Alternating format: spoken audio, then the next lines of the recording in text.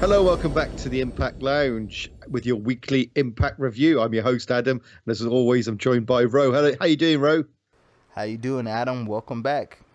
Yeah, great. I'm doing really well. 2 fantastic weeks in Cancun there, enjoying your North American weather, or Central American weather, I should say.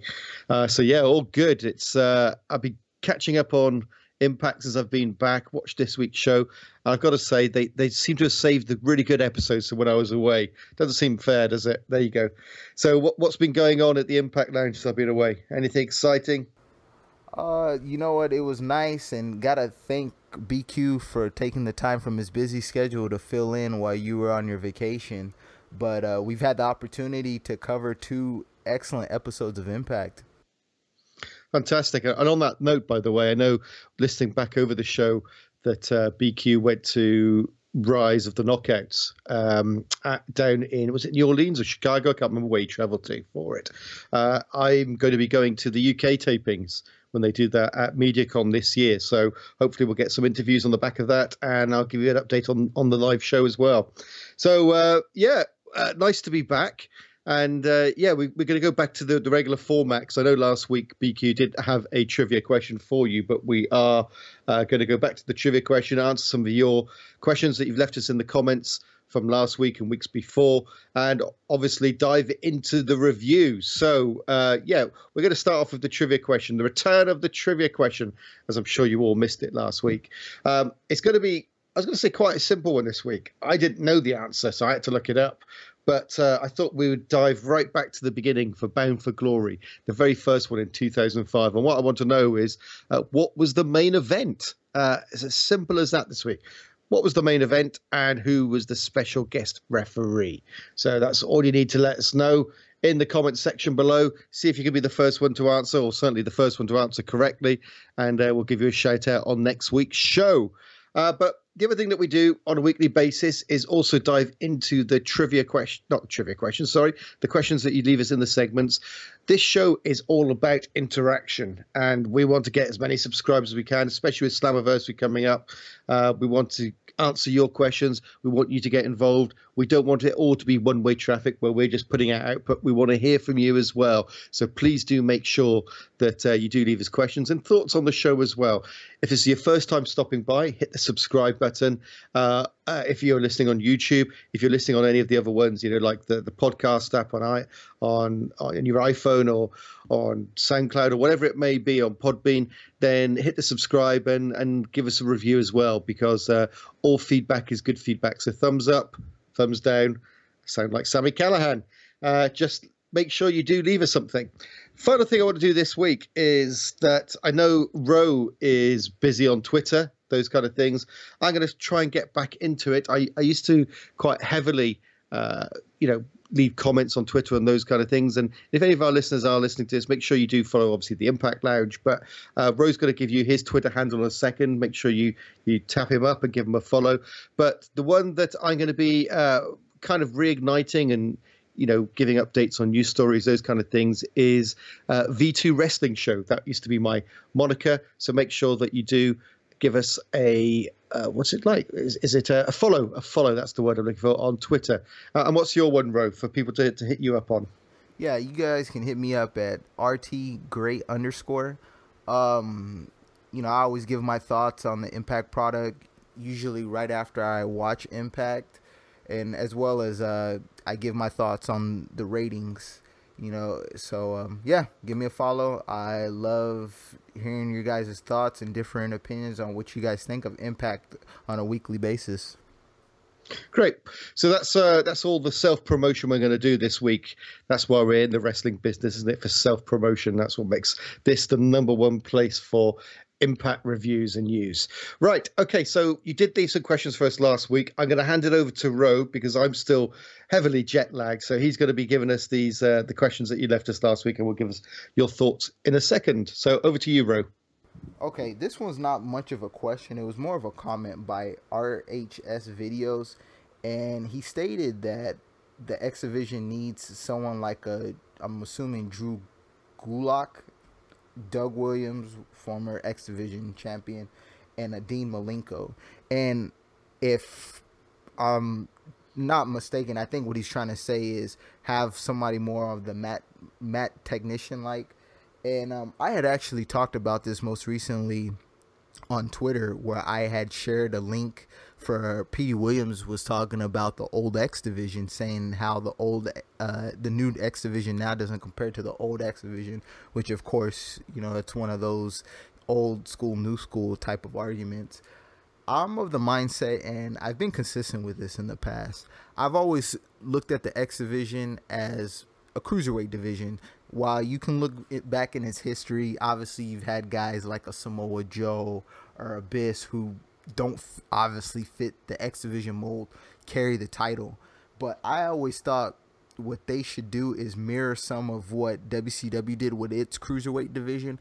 Have a nice blend of cruiserweights where you have your high flyers, but you have your mat technicians, your strikers, and etc. There needs to be some diversity. You don't want to have everybody doing the same thing. So I think what RHS video is saying is kind of similar to what I had thought myself, that having the diversity. So yeah, I agree, they should bring in a variety of guys, or have a variety of guys competing in the division. That way it's not just a whole bunch of high flyers. I can appreciate the submission specialists, the mat technicians, etc. No, I get what you're saying from there, and I completely agree that. Well, I agree to the extent that they should have a bit more variety in there, because it does sometimes feel like, oh, they're just going to go for some more flippy shit, as I like to call it, and set themselves up for another spot where they can all jump over the top rope or do some fancy move. And I think they have to get away from that, because otherwise it does just become not character led, but just who can do the most death defying flip. And I certainly don't like that, and that's not why I used to like the X division. But I disagree with you on the weight class. That you get a guy like Brian Cage, and I know you want to see him away from the X division, but why can't he be in the X division? He could do all the moves all the cruiserweights can. So I don't think it does any harm at all. To go back to the point of getting some more mat technician, yeah, absolutely agree. The people that he mentioned, I don't know much about Drew Gulak, but certainly Dean Malenko and Doug Williams. I'm sorry, but I found those two not in ring technically, but certainly from a character point of view, very, very bland. But I get what he's saying. But yeah, I think if they're going to get a mat technician, it doesn't mean that they have to be boring or bland as well. So there you go. Good comment. Good point. But yeah, I think there does need to become, get a bit more variety within the X division, because it is becoming very, very samey. And when you see 450 splash or 720 or whatever, however many rotations they want to do, you've seen them all. And I know I'm saying that, and then in the same breath, a couple of weeks ago, I was saying when I can't say it, Hiroshima does his moves, they look like they hurt compared to some other people like Johnny Mundo. Then I'll go back on what I'm saying there, because but at the same time, a flip is a flip, and after a while you come, oh yeah, he's doing another one. Oh, he's doing another one. So I do think there needs to be a change in there. Sorry, I rambled a bit there. You could tell that the jet lag's kicked in. Right, bro, what else you got for us? Yeah, and then the other question this week comes from Luke Avery, and he asks, if built right, could you see Tessa Blanchard being the next Gail Kim when you compare skill level and star power? I hate to really compare. I understand what he's saying as far as maybe be the next face of the knockouts. You think about Gail Kim, she was the heart and face of the knockouts division. She kind of led the way when you think about it. It remains to be seen, really. I mean, Tessa most recently just signed a long-term deal. I think it runs for 2 years. So we just have to see what she's able to do. Unfortunately, and, BQ can allude to this as well, she's been on the losing end a couple times in her short tenure with Impact.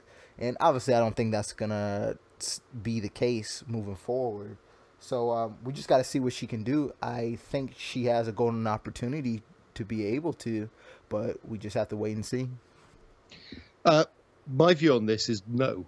I don't think she could be the next Gail Kim, and there's a very good reason for that, is that I think that she's already better than Gail Kim. wow, I know that you guys are going to absolutely slay me for that one, but Gail Kim was awesome. I mean, she was absolutely fantastic, and her feuds with Taryn and also Awesome Kong, incredible. But in all of her 10 years with Impact, in ring she was great, but as a character, she was never very good. And I know I've only been back 10 minutes, and I'm talking about character all the time. But to be at the top of the game, you have to have not only great in ring ability, great in ring psychology, but you also have to have a great character. I mean, I mentioned Dean Malenko 5 minutes ago. There, he technically was one of the best in the ring, but he was so bland. He's not going to be remembered in the all-time greats. But when you do think of the all-time greats, you think of, Ric Flair, amazing on the mic, amazing in the ring. Kurt Angle, amazing on the mic, amazing in the ring. Even Hulk Hogan to some extent, amazing on the mic and ring psychology, not so great in the ring.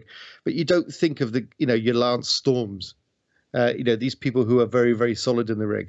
So for me, Tessa Blanchard has already got a better developed, better star power than Gail Kim ever had. And I think Gail Kim was great, at changing up her style for the opponent that she was facing, how she differed from Taryn to Awesome, those kind of things. But I think Tessa Blanchard can go bigger and better than Gail ever did. So, yeah, I know that's controversial, but let us know what you think in the thoughts below. Any comeback on that one, Ro?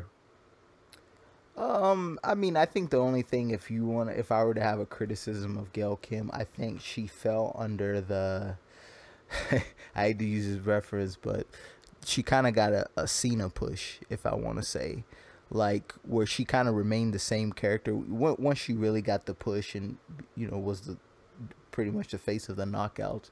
Where I mean, I don't recall her putting over too many people. I mean, maybe listeners, you guys can bring something up, but and we'll get into this. But I had her, really before seeing the GWN flashback, her biggest feud that always came to mind was between her and Awesome Kong. Seeing the match that we saw with Taryn, I had to remind myself like, oh dang, that she had a good feud with her as well. So that would probably be my only thing. And I know even in her later years before she eventually retired, I mean, it's been said by some that she would hold the division hostage. And I kind of believe once you reach the top of the mountain and you've accomplished and achieved everything that you can, you got to give back. So, you ask yourself who really benefited from working with Gail Kim? Who did she put over? I mean, I guess you could say Taryn, but Taryn's no longer with the company. Yeah.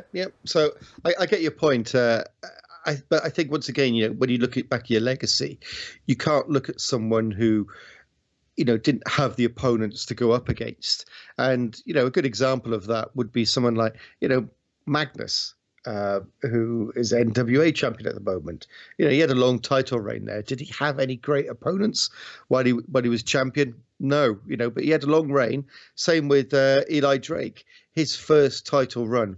Was it great? Not really, because the main focus was on Johnny Impact versus Alberto. That was the main focus of the main event scene. It wasn't really about Eli Drake. So you do have to have great opponents. And unfortunately for Gail, she did have two fantastic feuds, which didn't happen only once, but more than once with Awesome Kong and Taryn Terrell. I think Taryn Terrell she had 3 feuds with.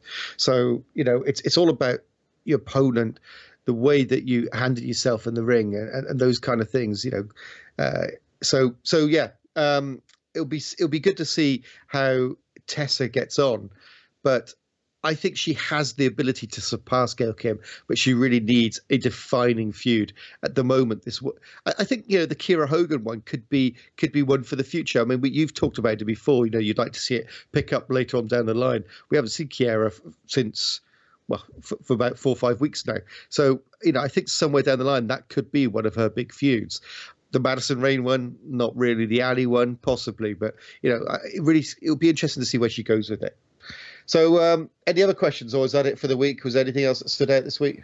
Those were the two that really stood out to me.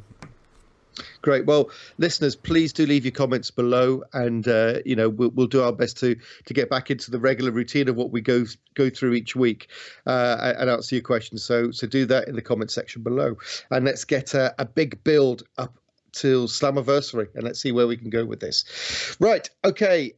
Into this week's show then. So last week's was largely regarded right across all the wrestling media as one of the best shows Impact has put out for a long time. What did you think of this week's, though?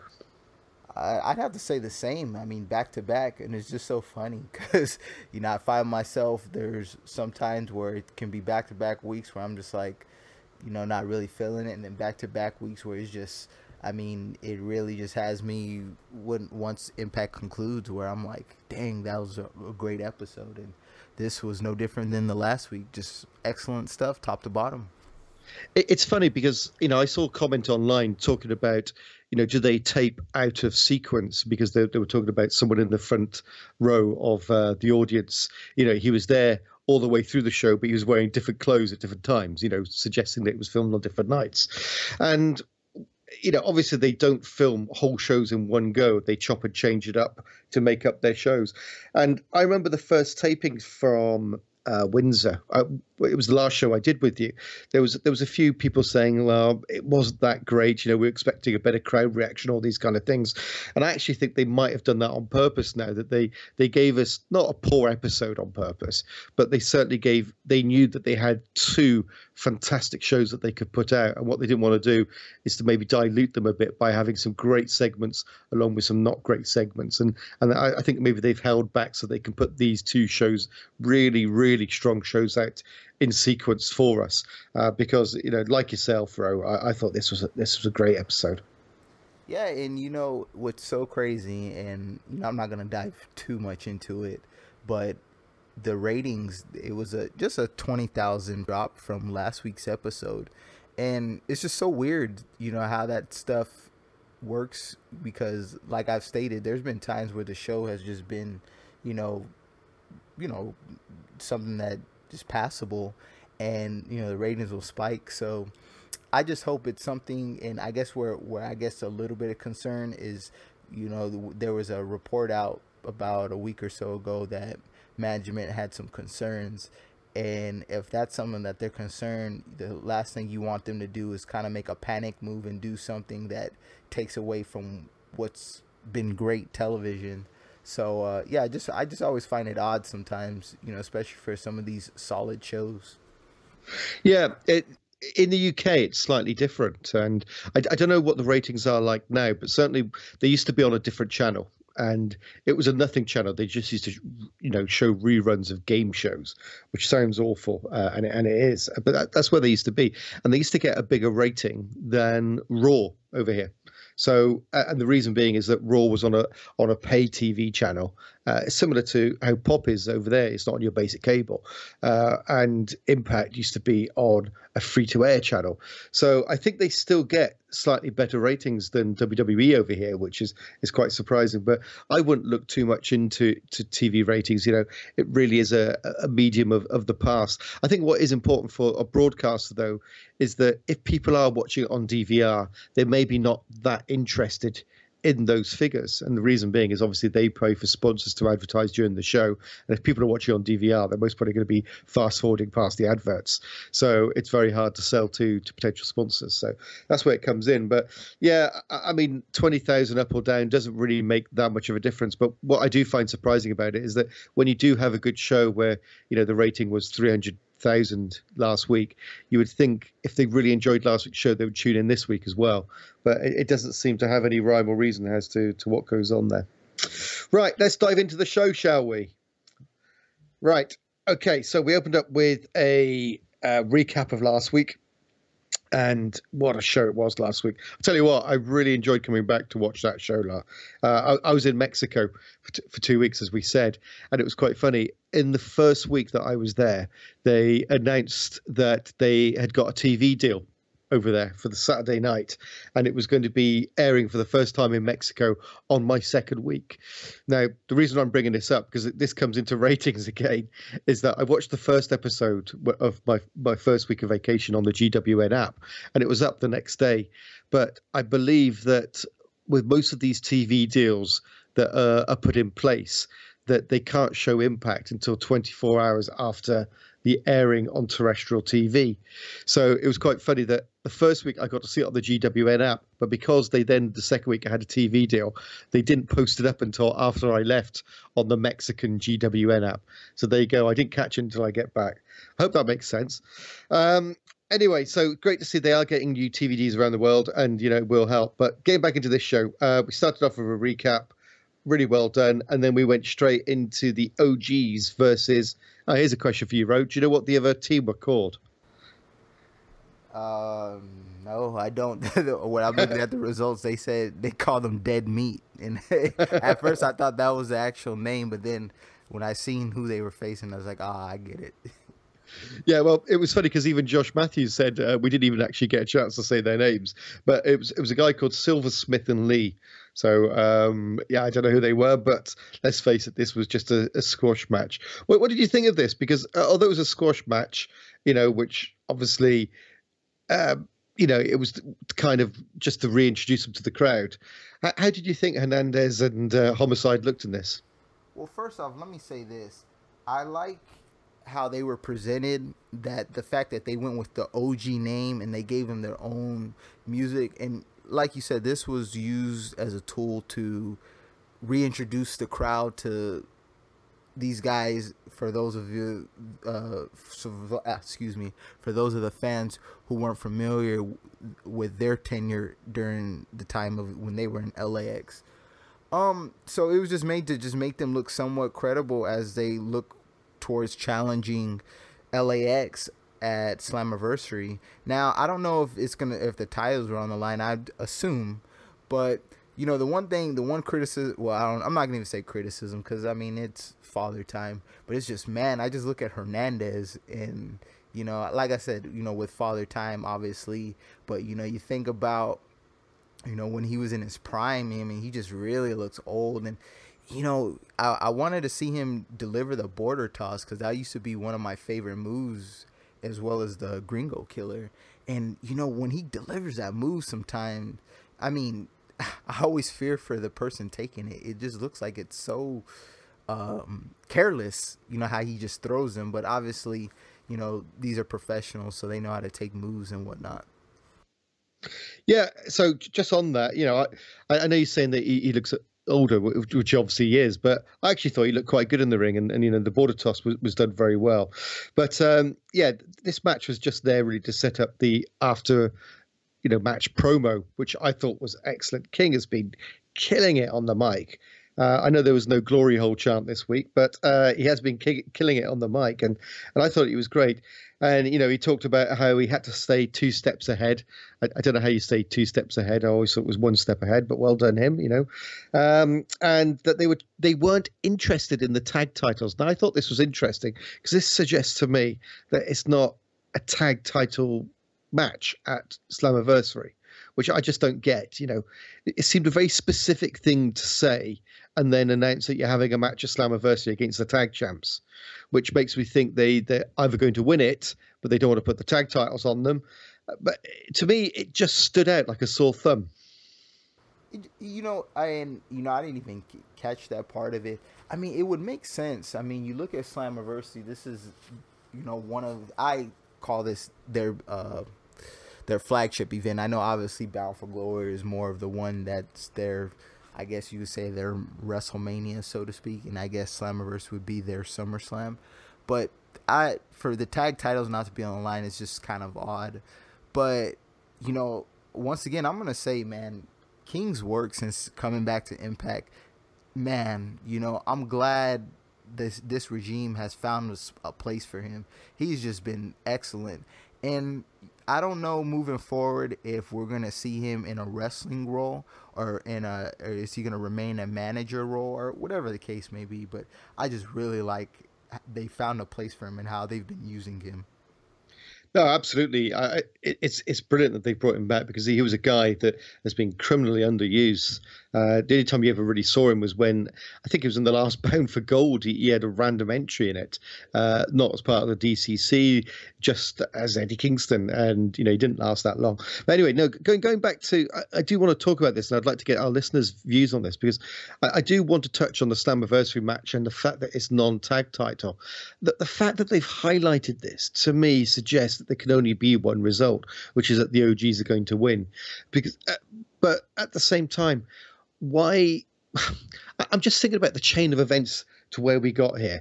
Eddie came back, led LAX to get the tag titles back because he said that was the most important thing. It wasn't about, it was to get them on a winning streak and to get the tag titles back so they can make the paper or whatever they wanted to describe it. But now he brings the OGs back because the other guys, their time is over. But he doesn't want the tag titles, which along with it brings the paper. But it doesn't make sense. And by the fact that they threw that in there, that it's not for the tag titles, just says to me that surely they're going to win their match. Because they don't want to put the tag titles on them, but they want this feud to continue, which I'm fine with. But why put the tag titles on LAX only a couple of weeks ago when you could have had the same storyline where they started just on a winning streak without winning the titles back, and then had a title match at Slammiversary, have Falabar and KM challenge Z&E or even have, OV or whoever it may be. But with this way, to me, it just doesn't make sense. Yeah, it's weird. Like I said, I credit them for finding LAX something to do just because, we've seen anytime they get the championships, they get stale relatively quick. But yeah, a lot of stuff doesn't add up. I even said, I'm like, wouldn't it have made more sense for Konnan to align with Homicide and Hernandez given the history, and you have King align with Santana and Ortiz. But I mean, I guess, the angle you could run is Homicide, and, probably felt that, Konnan betrayed him, or however they want to play it. But yeah, it just doesn't make any sense for the titles not to be on the line. I mean, I'm of the mindset that the OGs, this is probably just a one-off appearance. So, and I know there will probably be given our predictions sometime this week. So, I mean, I would assume LAX would win. I mean, stranger things have happened, obviously. So, but yeah, the fact that the titles aren't on the line, that's kind of weird to me. Yeah, I think it'd be too quick to cut this storyline off, with Eddie and the returning OGs. So I can only see the OGs winning it, unlike yourself. The one thing I'm worried about, and I'm very high. Maybe I should change that terminology. But yeah, I'm very pro LAX, saying that I think that they're an amazing tag team. I don't want them to go OVE on us in that forget in this feud, because everyone seems to be getting mic time except for LAX at the moment, as in, Santana and Ortiz. They're the only two who don't seem to be getting any mic time. They did in the build-up when it was with King, but at the moment they seem to be lost in the background. And these two kids, I kind of, I call them that, these two guys really need to be at the forefront of this because they're so good. But anyway, there we go. Let's move on. So then we had the Mango who was ready to tango, Shotzi Blackheart, in a backstage interview with Allie. I love this. I mean, this girl's nuts, but I love this. Yeah, I'm all for new additions. I don't know. I remember reading about her appearing. I don't know what her contract status is. I will say this, and this isn't to speculate anything, and I spoke to BQ about this too offline, and I'm not trying to be negative, but you gotta know, with them re-signing Eli and signing Tessa to a long-term deal, some of these people that are being brought on board that they are signing, you do know for somebody to come in, that's somebody who's departing. And, I know for some, we all have our phase that we don't want to see go. But I don't know if it was the teleconference or on Talk is Jericho, but where Don had mentioned, he's a fan of refreshing the roster from time to time, having the core 6 people, and then the rest of the roster just, you kind of cycle in and out wrestlers. So that's something to look out for. But as far as for Shotzi Blackheart, I don't know much about her. I do like that. It seems like she's different from the other knockouts. And once again, like we had talked about earlier with the X division, same thing applies for the knockouts. What you have to have is diversity. You can't have the same type of, I guess when you're explaining with knockouts, you know, same super attractive, you know, fighter or whatever. You know, you want to have a nice blend, and I think this Shotzi Blackheart is somebody that could add to that diversity. Just on you comment about, you know, maybe someone's going to be released from the roster. Who would be your prediction? And the same to the listeners who are out there today. Let us know who you think. If Roe is right, if they are signing these new guys, well, if they're signing Tessa and Eli, who's for the chop from the current roster? We haven't seen DJZ and Everett since losing the titles. Maybe it could be them. Right. Any ideas, Ro? Who would you go for? I mean, I wouldn't even. I don't even know. I mean, you sit back and, I mean, you can look at people who are on the shelf. I mean, it's just kind of. I would have to see how these new tapings are, and then I'll go a step further at Slammiversary to see who's not on the card. I look, if I was gonna go out on a limb, and this is probably, I'm probably just really going on a big limb, it wouldn't surprise me if maybe somebody like a Trevor Lee, he decides to part ways with the company, you know. And I mean, I know it probably doesn't make any sense, but you know, he seems like a guy. We seen him a couple weeks ago facing Swann and on the losing end, which I mean, obviously doesn't hurt him or anything like that, but you know, he might be a guy that gets lost in the shuffle. So I mean, I don't really have anybody clear cut. I'd have to probably sit back and really, really think about it. So I'm going to be looking forward to seeing who some of the listeners think that might be somebody that might depart the company. But that's just me just going out on a limb. Fair enough. Let us know in the comments below. All right, just back to Shotzi about signing a deal with Impact. It was announced this week she's just broken her ankle at a show. So, you know, she might be featured again at these tapings, but she's not going to be at Slammiversary, certainly not in a wrestling capacity. And I doubt she's going to be making the next tapings either. So, although I thought it was a great debut, I don't think we're going to see her around, certainly in the short term. But just going back to the debut, I thought she wrestled really well. And I tell you what's the hardest thing in pro wrestling is to make a debut and to actually have a fully developed character and someone is going to remember. And for me, she did all of those things. You know, she seems to have her character down. She has a really interesting look. She was good in the ring. And I'm going to remember this. You know, I didn't think for a second she was going to beat Allie. But at the same time, I just thought it was a really competent debut, and I'd like to see more from her. Yeah, I agree. I think the presentation, I mean, obviously there was no doubt in my mind that Allie wasn't going to come out victorious. But like I said, you know, it was different from the knockouts that we already have. So, you know, that's unfortunate about her ankle. But, you know, like I said, it maybe if she is signed, nice addition to the roster. Yeah, absolutely. And one thing, you know, people always say about how great Allie is. I actually thought Shotzi looks better in the ring, and I'm quite down on Allie quite, you know, often about her wrestling ability. But you know, let's not forget Allie has been a veteran for however long it is, 14 plus years, and to me sometimes she still looks green in the ring, whereas I thought Shotzi was very good. Another comment I just want to make is I think they did the right thing in bringing Shotzi in at the Windsor tapings, because you know she's very much a crowd interactor in the way she howls and screams and is talking throughout the match. And if they'd have done this in the Impact Zone, it would have seemed strange, you know, with the crickets going on. So, you know, great debut. Hopefully we will see her again, and hopefully this isn't just a one and done deal. Now, just with regard to the end of the match, obviously we had Tessa come back in, and once again I thought she looked like $1 million. You know, I love the way that her out of ring attire differs to what she wears in the ring. You know, the blue trainers, the black leggings, those kind of things. She looks great every time she runs into the ring and does something. You know, she just has got that it factor. Yeah, and you know, this is going to be her big feud since, I mean, I guess signing the long-term deal. So, and I think Allie is a good, I don't want to even say stepping stone, but it's a good person for her to work with as she tries to propel in the knockouts division.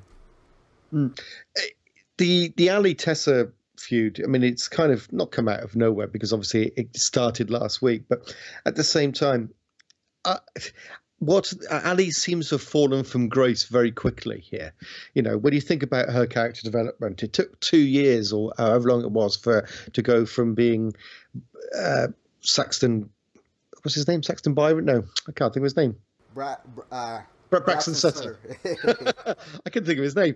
You know, being involved in a love triangle with him, the whole build-up, you know, against Laurel Van Ness, until she finally got that feel-good moment against Laurel, but it felt like she was champion for just 2 minutes, and then she lost it to Su Yung, and now she's not really feuding with Su Yung anymore. She's going to be feuding with Tessa. Can you really see Tessa losing this feud now that she signed a long-term contract? It just seems like a very slow build to get Ali to that top babyface section. And now it looks like she's not being buried. You know, that could be the one who leaves that we were talking about earlier on. You never know. The way, you know, with Braxton gone, you never know. Ali might be the next one. There you go. There's my prediction. Yeah, you know what? And if I could just add one thing, I thought where they kind of missed the boat, they could have gotten more mileage out of her in the Su Yung feud. I was of the mindset, and I know Impact doesn't really honor the rematch clauses, and that's fine, but I really thought that they could have got more out of that, because essentially they pretty much just had, is it safe to say 2 matches? They might have had a tag match, but you know, you have the match of redemption, and then I forgot what was the special event they had. I want to say was it Under Pressure or No Surrender? Was it No Surrender? I think. Okay, all right. I don't know. It was Under Pressure. You know, you're absolutely right. It was Under Pressure. And then she drops the title to her, and she gets buried, and then that's it. She comes back, you know, to save Madison Rayne, but ends up feuding with Tessa. So I just kind of think that was one of the things where they could have got more mileage out of that. And yeah, I agree. I think they took too long to really give Ali the payoff, and I don't think it was any of her fault. Obviously, I think you think about 2 years ago, all the changes the company was going through, and I mean, her character was too much stop and go. But yeah, and you know, now that you mentioned it too, she could be somebody that's on her way out. But I'm of the mindset that we might see Braxton Sutter coming back. Not that I have any type of source or anything. I'm just guessing. I think probably at the time they didn't have anything for him, but I could see a scenario where they bring him back. I thought he was great in his last couple of months with Impact. They were finally giving him something to do, proposing to everyone, but at least it was something he was doing, and he's been seen a bit of his joke, but I quite liked his character and where it was going. So Tessa cut this backstage promo as well.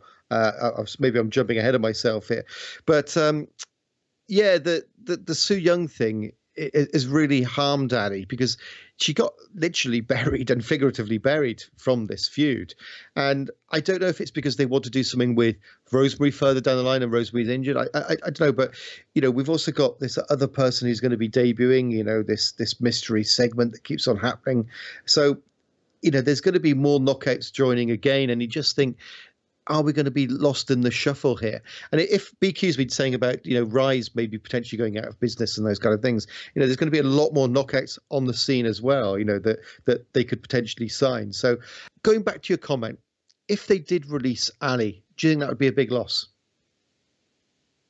No, because I think we're at a point, and I want to say too, before I really get into this, I'm glad that they felt that Eli Drake was important enough to the company to re-sign him, because I think the company's at a point where they probably look at it as there's not one wrestler that's irreplaceable. So, I mean, I guess when you can look at it, all the stuff they put into Ali, and, you know, she became a top babyface in the Knockouts division, but I think you could easily fill that role to anyone else. And that's not a knock on Ali, because I like Ali. I hate that they took as long as they did to really give her that push, let alone give her second Knockouts title reign. But I think the company will be all right.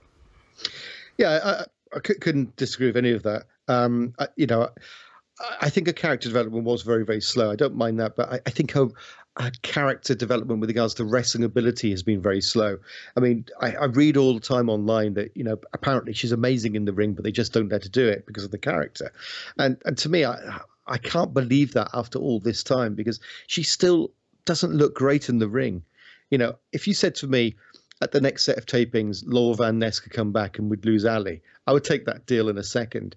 People always used to say that Laura Van Ness wasn't great in the ring. I think she was fantastic, and she was another person who I preferred over Allie. But, you know, we'll wait and see. And an example of this, by the way, is that when Tessa jumped Allie and hit was it the hammerlock DDT? Is that what they're calling it? She didn't sell it very well. And it wasn't Tessa's fault. It was Allie. She just didn't seem to take the move. Where you look at Kiera Hogan, when she took it, every time she took it, it looked like a devastating move. Whereas when Allie took it, it just like, oh, well, that didn't really connect properly. So, yeah, that's something to go back and look for. You know, when you look at the two way those two took the move, it was like Allie said, okay, you're going to hit it on me, but I'm not going to make it look good. So anyway, we've talked enough about the knockouts, and I think that they've done well. It's Gail Kim, isn't it, who's been booking them? So I think they've done a very, very good job recently of where they're going with these things, and, you know, bringing in new people. And you think back to 12 months ago, the knockout roster that they had when Gail Kim was still involved, Taryn was in there, all these kind of people, and even 2 years ago where you had the Dollhouse, etc.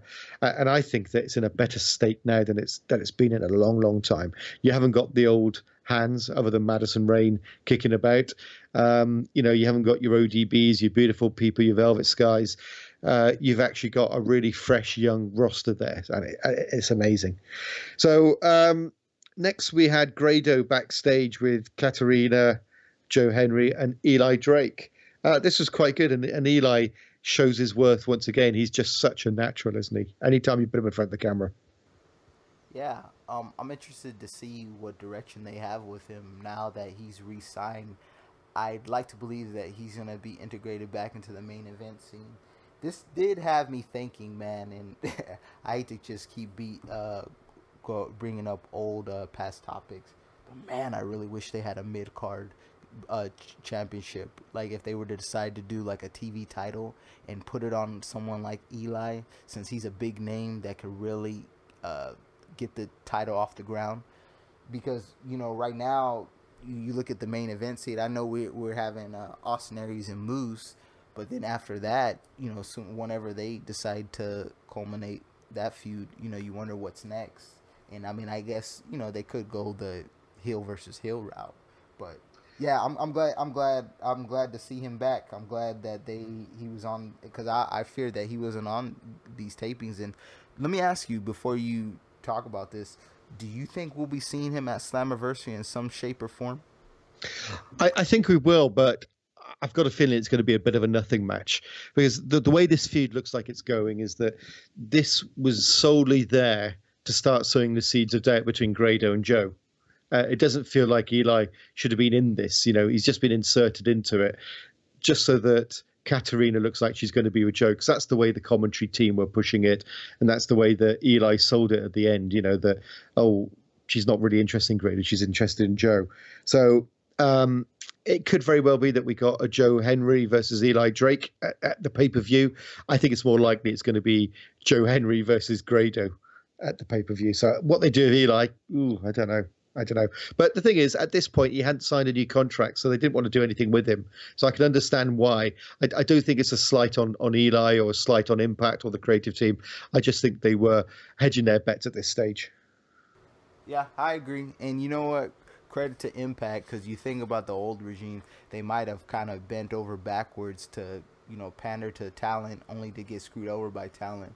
And they stood firm like, hey, look, you know, if you decide to sign this contract, hey, we got plans for you. But if you're up in the air, then, hey, we're going to just kind of keep you on the fence till we kind of get some commitment from your side. So kudos to them. Yeah. I think they're managing the roster very, very well at the moment. Okay, so we did have a Tessa backstage going on about Madison Rayne. We won't dwell on that because we've talked about the knockouts for long enough. But then we did have the airing of the video for the upcoming knockout debut. And I know you guys have been speculating that it was going to be Scarlett Bordeaux. I don't know anything about this woman, but judging by this coming soon, she looks fine. That's all I can say on that. Anything to add? I wonder if she's gonna come in as a valet. I think that's one thing too that's been missing. And I think wrestling as a whole, I know, or at least an Impact, you don't have too many managers. I kind of miss when you can bring somebody in and have them accompany someone else for the time being before you have them break apart and compete. As far as if she's the rumored person, I don't know too much about her. Impact's history hiring knockouts. I mean, they got good taste. That's all I can say. Well, you're saying about the valet bit, but who would you like to see coming in with? Because obviously we got Katarina, who's done something similar with Joe Henry and Grado. But is there anyone that you can think of that needs a mouthpiece like that? Once again, that's one of those things I'd probably have to sit back and think. I mean, if there's somebody that they wanted to debut or somebody that they wanted to repackage, maybe you could do that. But then once again, who would be the person? I mean, because I guess I would just say default Eli, but Eli doesn't need that because Eli can speak on his own. So, I mean, I don't know. I think you could just use it as a way if you wanted to debut a new wrestler. But, yeah, I can't think of anyone right now on the current roster that needs a mouthpiece. Anyway, all the rumors are wrong anyway. It's going to be Tito Ortiz. There you go. That's my guess. there's my running gag for you. Right. Okay. So then we had Austin Aries cut a backstage promo on Moose. Let's just leave this one for the time being, because obviously we're going to be looking at the in-ring segment with DeAngelo in a little while. So let's skip past that, unless you've got anything you wanted to say about the promo. Oh, no, just same stuff from Austin Aries. I mean, they're really selling this match to be a big deal, and this is one of the many matches that I'm looking forward to at the pay-per-view. Now, next we had the GWN flashback, and this was a great match that they showed, Taryn versus Gale in the last knockout standing. I thought this was a fantastic one. It's one of the few that I've gone back and watched. Yeah, like I was stating earlier, every time when I thought about Gail Kim in during the time TNA, I had always thought her feud with Awesome Kong, and seeing this reminded me, she had a great rivalry with Taryn Terrell. Now in this match, because I only seen what they showed on the GWN flashback, was Gail Kim the heel in this, or I was kind of confused, or was Taryn the heel? Yeah, Taryn was a face all the way through until she joined the Dollhouse out of the blue. So at this point, I'm 99% sure that Taryn was still the face in this. So Gail would have been the heel. Yeah, absolutely. See, I try to recall, because I want to say the only time Gail Kim was heel during her in TNA was her early run when she first was with the company. I think she had aligned with America's Most Wanted, but once she broke off and did the thing with the knockouts, she had been a face for the remainder of her time. So that's why when I was watching this and just seeing some of her mannerisms, I was like, kind of, when did this happen? But yeah, this was an excellent match. One of the underrated feuds. This was they had a great feud, and I kind of thank them for refreshing my memory on this. Yeah, so I'm just trying to look it up as we speak, but my fingers are like fat sausages after 2 weeks of all-inclusive, so I can't type it up and do two things at one time. But yeah, I'm fairly sure this was before the Dollhouse, because I'm sure the Dollhouse came about after she turned on Awesome Kong. So I'm fairly certain that Taryn would have been a face at this point. And this feud was fantastic. As I said, they had two or three. They had a ladder match from memory as well, which was great. And the third one, which was when she came back last time. Well, I don't know if we ever got the third match in actual fact when I think back to it. I think it was supposed to happen at Bound for Glory, but then it never did because obviously Taryn left again. But anyway, yeah, one of the few GWN moments, which I thought was excellent. So then we had, as I said, we had the DeAngelo segment with Austin Aries. And I thought this was really, really well done. And I love Austin Aries' character at the moment. I love the way that he keeps on bringing up the fact that Moose is a loser. And he also said about DeAngelo being a loser. I really quite enjoyed this. Heel Austin Aries is so much better than face Austin Aries. Yes. Man, I was laughing so hard. I think that the moment that got me, he said he had brought up the Super Bowl, and he told DeAngelo Williams like, "Wait a minute, you never won one. Neither did Moose." Like he was finding everything that him and Moose had in common. You know, bringing up shortcomings, and I thought it was hilarious. And it seems like, and I don't know how accurate it is, but I think DeAngelo Williams has signed a contract with Impact Wrestling. I'm not sure, but I thought that was awesome that he took that mic shot and then the low blow, because you know a lot of times when we kind of get these athletes, or I guess in his case he's a former athlete, or celebrities, they take limited moves obviously, and it looks like for him he's gonna commit to being a wrestler full time. So I think this gives Impact an opportunity to have another homegrown guy underneath their umbrella.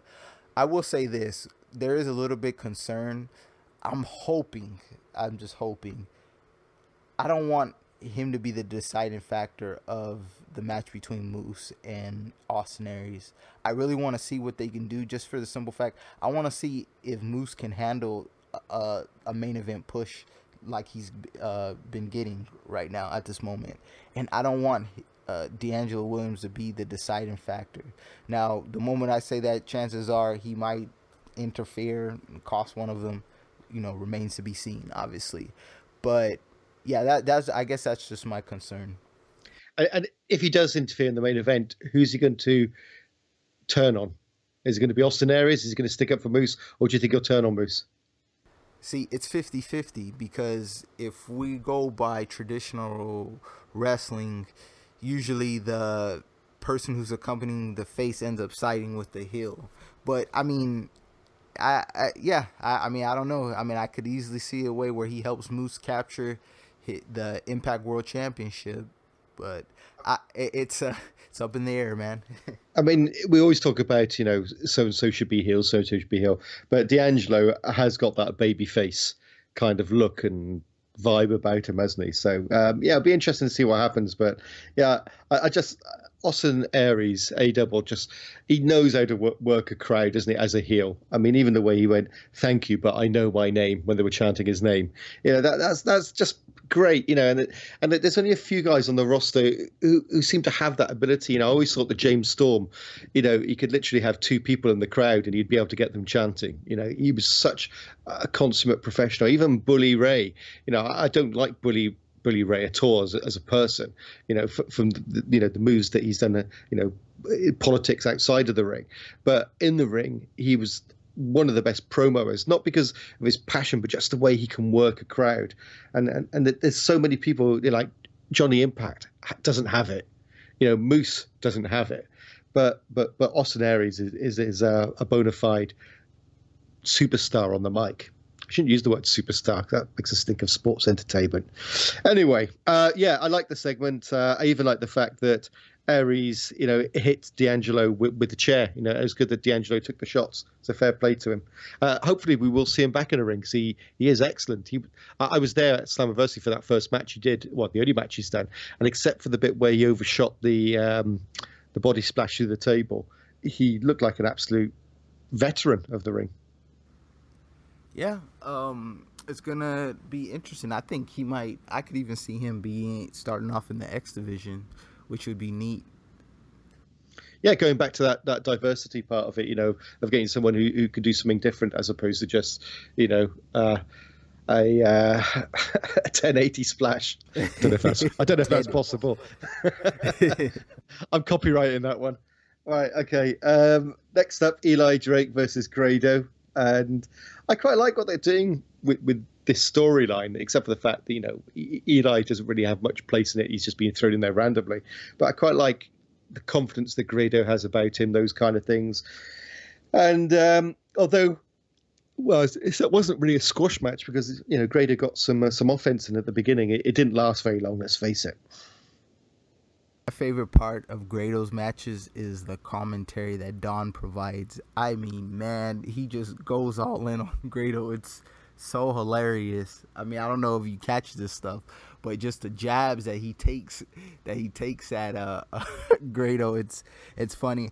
Obviously this match was just, kind of to, I don't even want to say reestablish Eli Drake, but to give Eli Drake a convincing win, and to kind of plant the seeds to eventual and inevitable breakup between Grado and Katarina with Joe Hendry's arrival, obviously.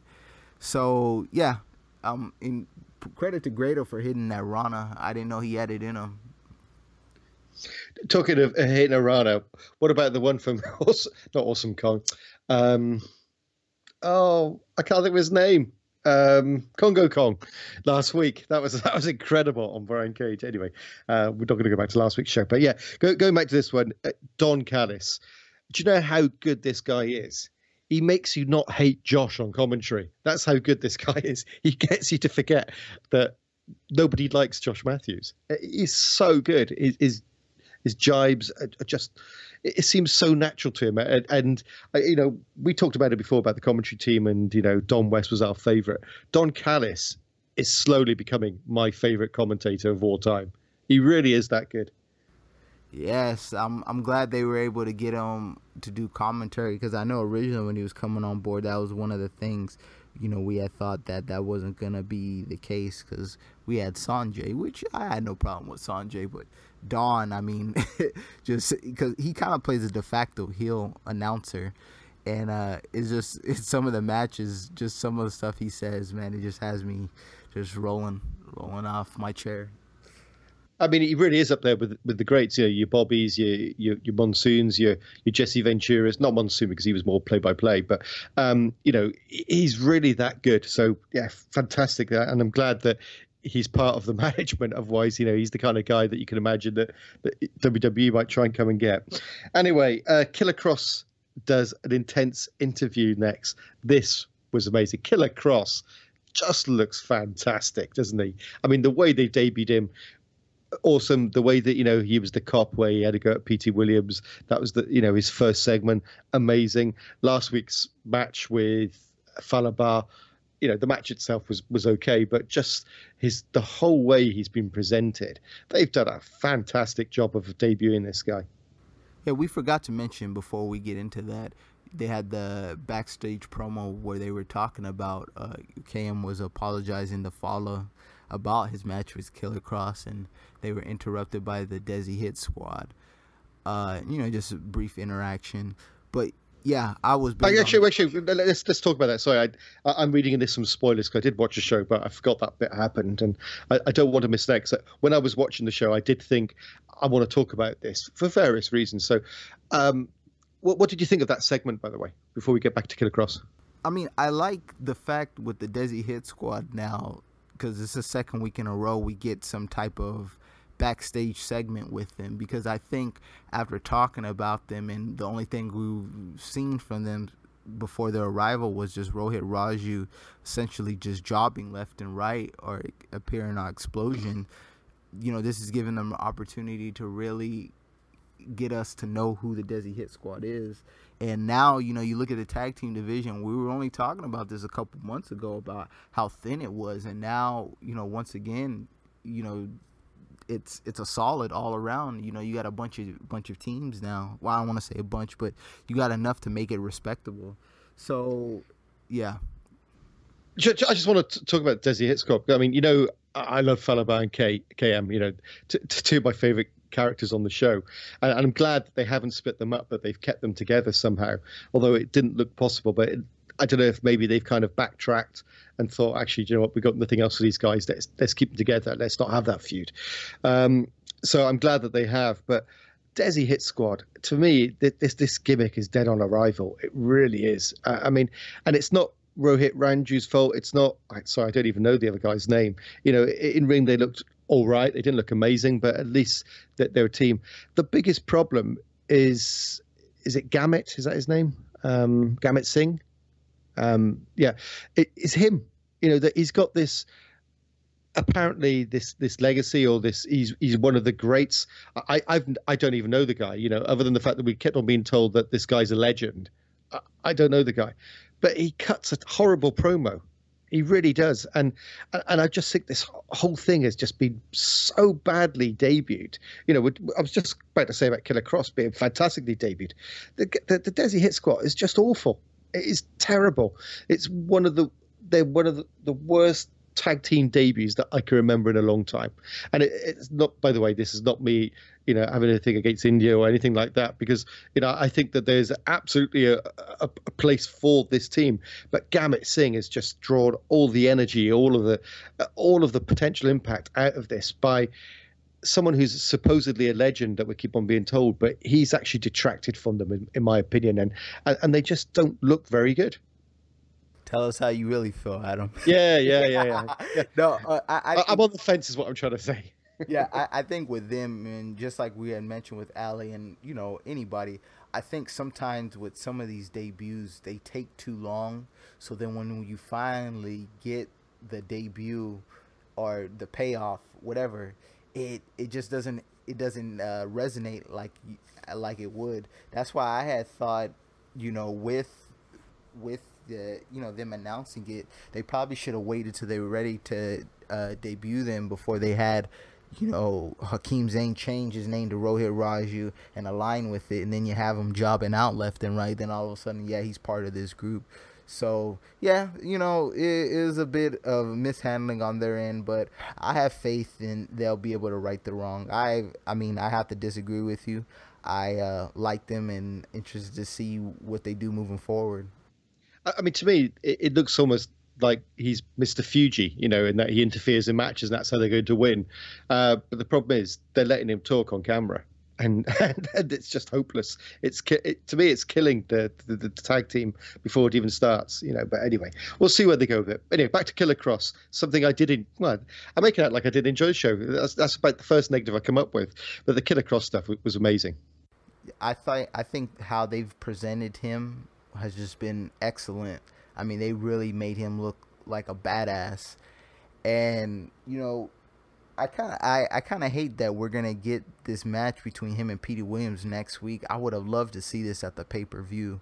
I think, you know, somebody of his caliber, or the way that they've portrayed him thus far, you know, to have him on pay-per-view and, you know, to have him just tearing apart Petey Williams would have been phenomenal. But yeah, the presentation of him, and like I said, him using that choke, that really just makes him look more of a badass. Yeah, I think you're right. What I think they should have possibly done, I don't think they should have fed him Falabar in the first week. I think they possibly should have had him in against a jobber the first one, or even had him in against, you know, the likes of the two that the OGs took out, you know, have him in a handicap match kind of thing, or even brought back, what was his name, Lord Furnham, you know, the guys that EC3 used to beat up every week.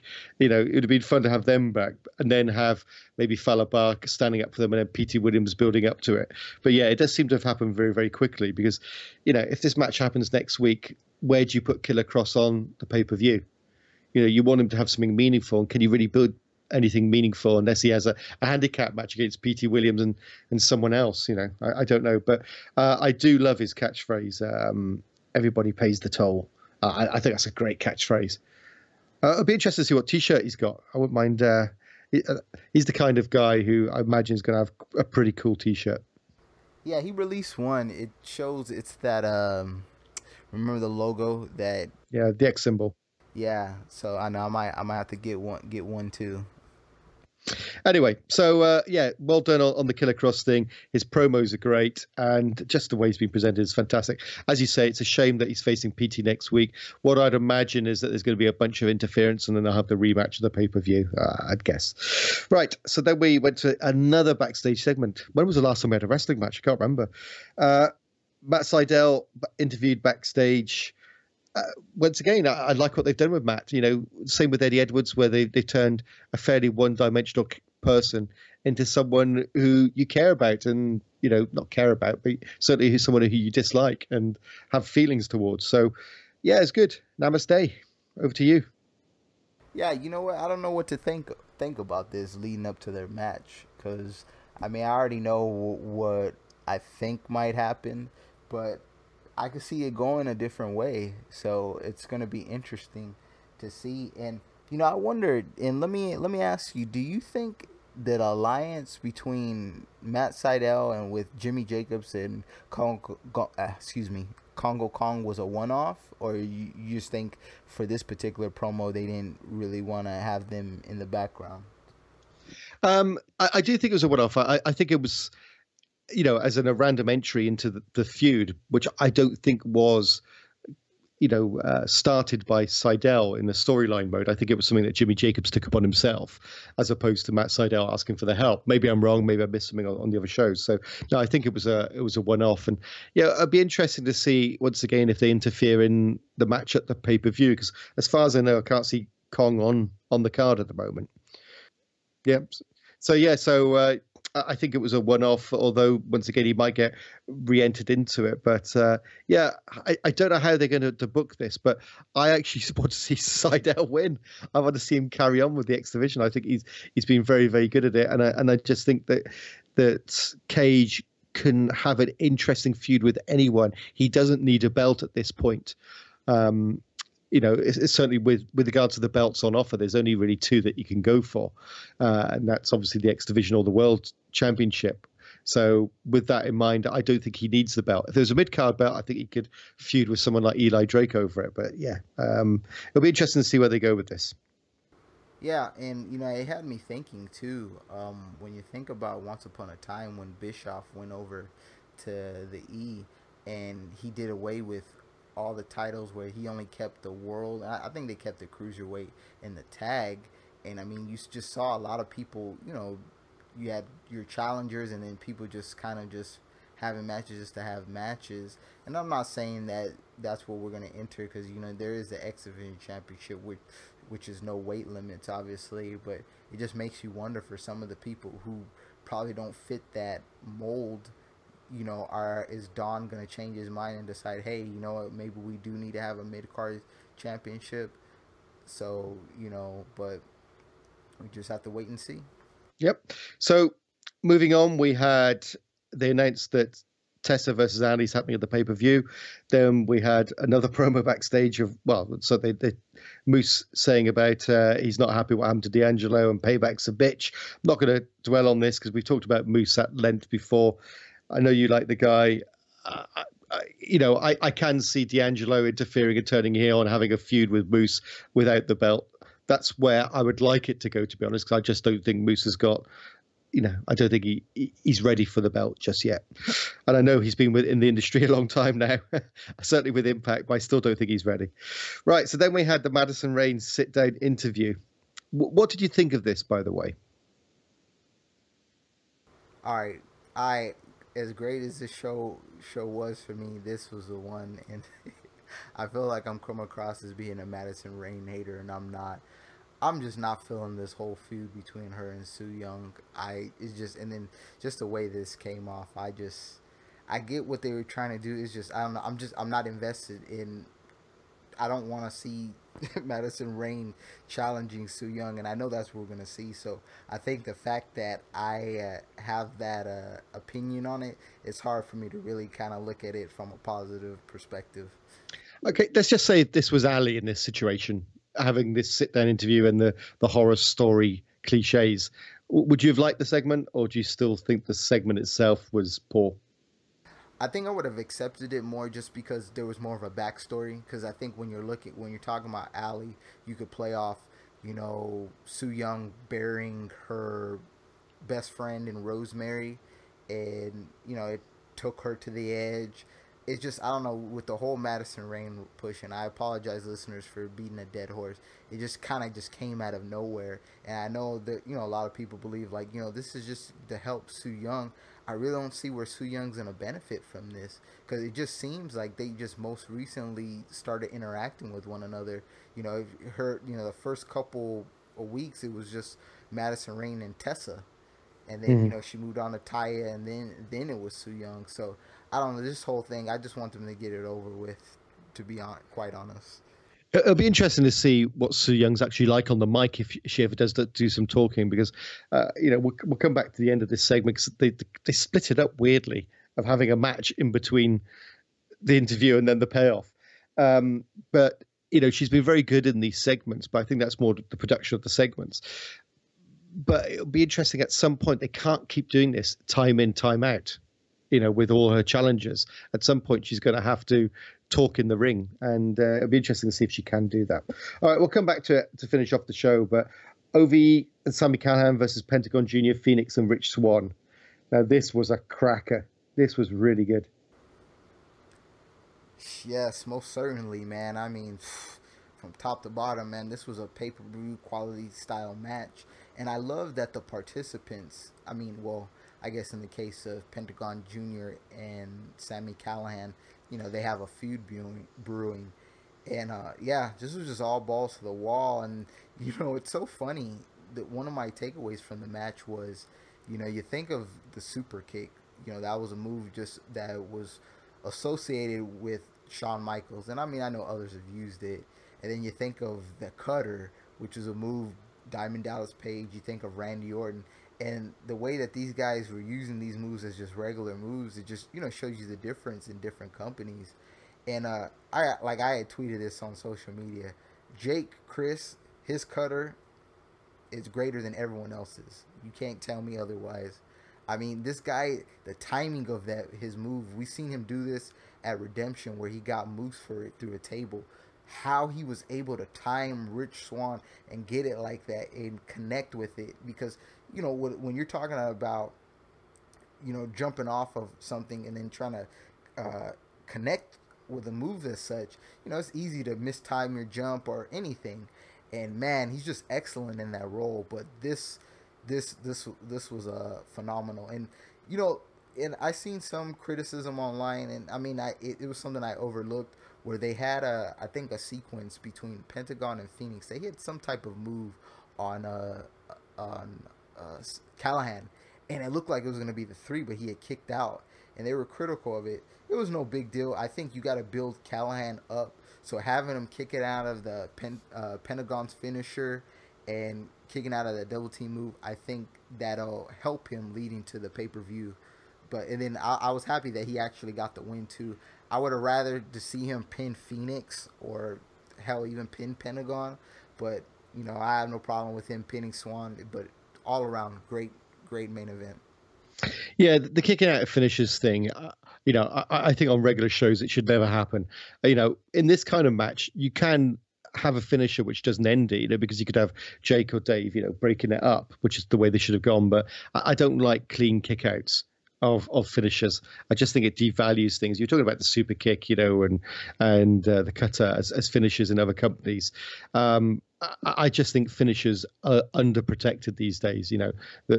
That everyone seems to kick out of them, and I don't like it. I really don't like it. I think it should be the exclamation point on the match. But there you go. But no, this match was fantastic, and once again, one thing Impact has done better than any other company out there, as far as I'm concerned. I know we're obviously reviewing Impact week in, week out, but I do catch other shows now and again, is that their character development, they don't rush things. The way that Callihan and OVE have been built up has been excellent. The way, Killer Cross, Allie, all these characters, even Laurel Van Ness, when you think back to it, that they build up characters over. They're not afraid to play the long game, even despite the fact that the roster usually leaves before the end of the promo. But they do this very well, and Callihan was on the teleconference this week, which is good. If you haven't heard it, check it out. I'm sure BQ might post it to the channel, but he lives and breathes that character, and I don't think there's a better heel in the industry at the moment. And don't get me wrong, Killer Cross I think is great, those kind of things in small segments, but I think as someone who just lives the character and someone who is constantly on and in different promotions, Callihan is one of the best in the business at the moment. Yeah, I couldn't agree anymore. Right, so we won't dwell on that match. I mean, it was really good. The actual in-ring section talks for itself, so we don't need to go much further into it. But let's get back to the Su Yung and Madison Rayne, where she suddenly appears in the forest. Now wait up, before I go on to that, what do you think of segments like this within the context of an Impact show? Because you get people like Tessa Blanchard who are wrestling in the Knockouts division, and it's all very real. If you get hit, you get hurt. You don't have all this supernatural stuff. But so most of the time Impact is real life, day-to-day stuff, but then they throw in this mystical stuff. And I know they do a lot of this on Lucha Underground, etc. I don't always watch that, but do you think it has a place in Impact, or do you think it's just hokey? I think it's fine. If I had to say the one thing that I kind of find corny is just the music that they have associated with it at times. It's just, I think that's what it comes across as cheesy because when watching this, I was reminded, and I thought this was, and I think we had reviewed this, and you weren't a fan of it. But remember the backstage segment they had where Rosemary, she had jumped off, I want to say like that trailer onto Taya. Yeah, I remember that. Yeah. Yeah, and I liked it, but I just think sometimes the music just that's what kind of makes it cheesy. But I think it fits with certain characters, and when you think about what someone like a Sue Young, it fits her character. So I don't have a problem. Like I said, I just think sometimes maybe the music that they use is kind of Yeah, see, I usually love segments like this, and I thought this one was actually better than most. I always criticize the editing, of it, but I thought this one was done very well, actually. And I loved the ending with Sue Young covering the camera lens, looking like she was grabbing not Addie, Madison by the face. I thought it was very well done. The only problem I have with it is next week, obviously, Madison is going to come out as if nothing's happened, so I feel sometimes the payoff from these segments don't work. But anyway, yeah, that was this week's show, and from top to bottom, I thought it was excellent. That I can't think of any criticism other than the Desi Hit Squad. Other than that, I thought the show was top notch, and every time I do one of these reviews, I keep saying, the show is really on the right track, and hopefully things will improve. I said on the last, actually I didn't say it on the last show, on the first BQ show that you did on my vacation, I commented that I feel that there's a real change on social media. When you look at some of the dirt sheets, the reviews, I look at Wrestling Inc. as an example, or WrestleZone. The comments are very much swayed now towards pro Impact. You still get the odd troll, but whereas before, it was most probably 80-20 in anti-Impact comments. Now it's virtually flipped that. 90% of the stuff is very, this was a great show, really enjoying what Impact are doing, it's better than WWE. So I think they're on the right track, and I just think it's the wrestling business and TV viewership is never going to change now, unless they can find a way to reignite the wars. I still don't think that we'll ever get back to where we were with it, but Impact as a show has been brilliant. Yeah, in at the end of the day, I've always stood consistent with this, and I guess I understand, in the grand scheme of things, obviously you want the positive publicity, but I mean, I see on social media, you got a bunch of people every week complaining about how terrible Raw is, yet they tune in. They complain about Roman Reigns' push, yet they still pay the tickets. So I think what's starting to happen is people are finding again alternatives to one company. Even if loyal Impact fans who appreciate Impact, they're starting to, or if they haven't already, watching these Ring of Honors, Rise, New Japan, all these different promotions. But you hit the nail on the head. I think at the end of the day, wrestling is where it is. I mean, it's WWE and everyone else, and that's what has more to do with the fact that they're the long tenured company.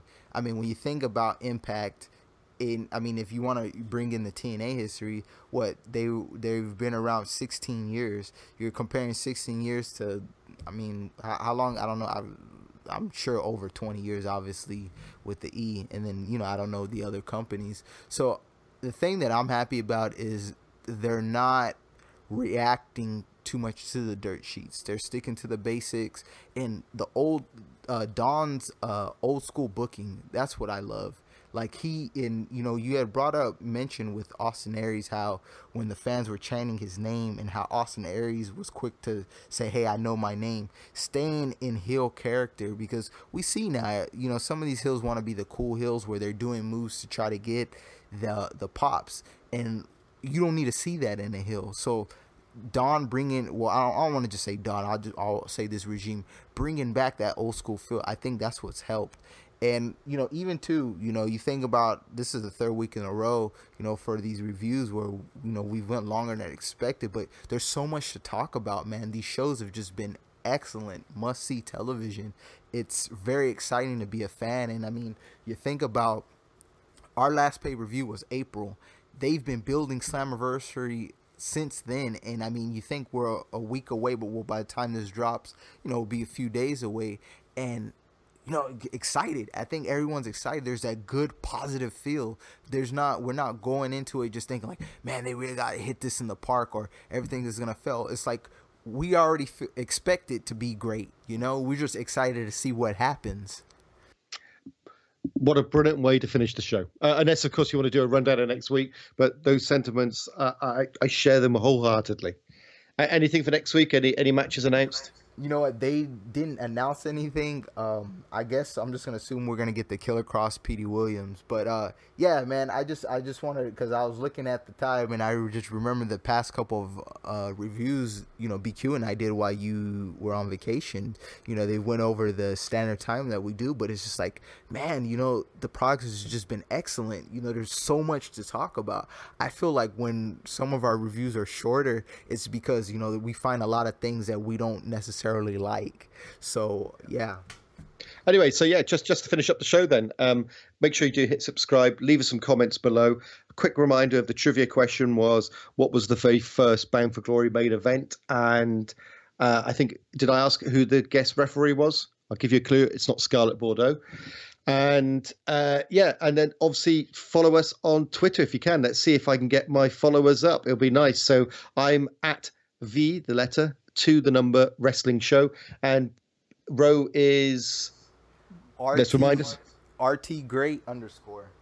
RT Great _. Let's get some more viewers. But thanks for stopping by. Make sure you hit that subscribe and the like, either thumbs up, thumbs down. We really don't care. We'll be back next week. Leave your comments below. We'll catch up soon.